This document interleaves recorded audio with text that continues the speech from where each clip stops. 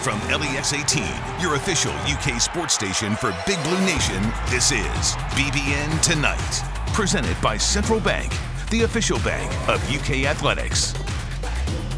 Good evening and welcome into BBN Tonight. I'm Keith Farmer. And I'm Eli Gain. Tonight, the UK women get ready for their run in the NCAA tournament. And our interviews with Kentucky softball coach Rachel Lawson and a UK alum who's been named the NBA G League Executive of the Year. Well, let's start here. Kentucky women's basketball has its first NCAA tournament game this weekend. That is tonight's Big Blue story presented by Baptist Health. The Cats will take on Big Sky champs Idaho State this Sunday at 2 o'clock. UK had some ups and downs throughout the regular season, but the team had one of the most difficult schedules in the nation, playing in 11 top 25 matchups, 4 games against top 10 opponents. Idaho State played zero ranked opponents this season, finishing with a record of 22-3. The Cats are coming off a disappointing exit from the SEC tournament, but they think that they're ready for an extended NCAA run. We're a way better team than what we showed a couple of those games. We've only gotten better since then. We know what we messed up. We know our mistakes, and we watched the film, we critiqued, and we just moved on past it, and we just focused on the next one. This is why they call it March Madness. Everybody's going to play their best, leave it on the floor. No one wants to go home, and this is what you sacrifice for all year to peak at the right time. So they call it March Madness for a reason. But I am very confident in our team going in. We've had some of the best practices in the last week, so I think we'll peak at the right time. Eli, they also have one of the most fired up Wildcats in Ryan Howard after being named to a couple of second-team All-American honors. Yeah, it's good, though, that AP kind of came in, saved the day a little bit in putting her on their first-team award list. But, yeah, you got to peak right now. We know heading into this season that this was one of the most talented Kentucky rosters that they've ever had. Dre'Ana Edwards is going to be the X factor in this game. She has to perform down low to keep advancing each and every week. But start on Sunday, work on the little things, make it to the round of 32. All right, turning to Kentucky football. Well, this year's team replacing several leaders on both sides of the ball, but DeAndre Square is back on the heart of the defense. DeAndre has been a guy that has been a big-time leader for us, really since he stepped on. You know, he was a quiet leader.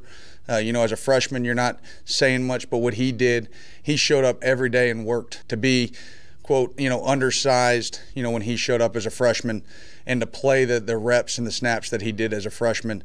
He led and he gained trust of his teammates by his play style and his work ethic. DeAndre Square, don't get it wrong, is very much a heartbeat of our defense. I've been here, I've been playing a lot, so I feel like I have to, communicate even more and take guys under my wing. Like even after workouts or after practice, I come upstairs and, it's a lot of guys up watching film, and like I'm guiding them through like stuff that I see to help them better themselves as a player.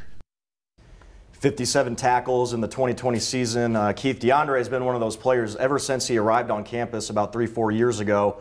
You always wanted to see him develop, and you can see it mentally, also physically. He's each and every year, it just seems like he's getting bigger and bigger. I mean, do you remember those pictures last year of Yusef Corker when they came out? How big he had, and now we see this from DeAndre Square, and yeah, he has. He's been a leader, he really has, and now maybe he's becoming more vocal now that he's getting up there in age. All right, another Kentucky wide receiver has entered the transfer portal. Junior Allen Daly is the third Cats receiver to leave the program so far this offseason. Daly started all 11 games last year, but had just 14 receptions for 139 yards. There may be some light at the end of the tunnel for college recruiting. The NCAA is set to meet next month to vote on lifting the ban on in-person recruiting that's been in place for more than a year because of the pandemic. The current dead period ends on May 31st, and if it's not extended, football programs will be able to host recruits and conduct camps on campus. There's some interesting basketball news involving 2 former members of Kentucky Athletics. There are reports that former Cats assistant Kenny Payne,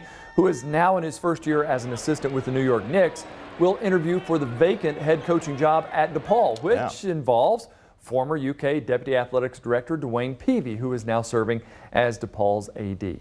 For the first time since 2012, the Kentucky baseball team is opening SEC play at home. as Missouri arrived in Lexington for this weekend series at Kentucky Proud Park. The Cats and Tigers were set for a 6:30 start this evening, with the second game scheduled for tomorrow afternoon at 2 o'clock. You can watch the live stream of those games on Watch ESPN, while Sunday's game will be a national television broadcast on the SEC network. They rolled through their non-conference schedule and have gotten off to a great start. Yeah, we're talking about the UK softball team. A conversation with head coach Rachel Lawson is coming up next on BBN Tonight.